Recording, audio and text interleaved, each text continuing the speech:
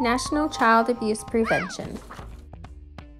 The Sutter County Children and Families Commission is celebrating National Child Abuse Prevention Month by giving away pinwheels for each child to make of their own. We hope this activity brought fun and enjoyment to your young child and the entire family.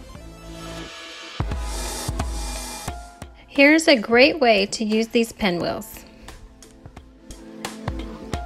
Taking a few deep breaths has so many benefits. It helps with self-regulation, reduces anxiety, stress, and helps children to be able to focus and control their emotions. When your child begins to express strong emotions, such as frustration, irritability, sadness, they tend to hold their breath.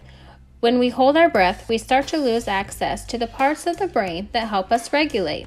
Teaching your child to breathe during these times will help them to regulate their emotions before they get overwhelmed.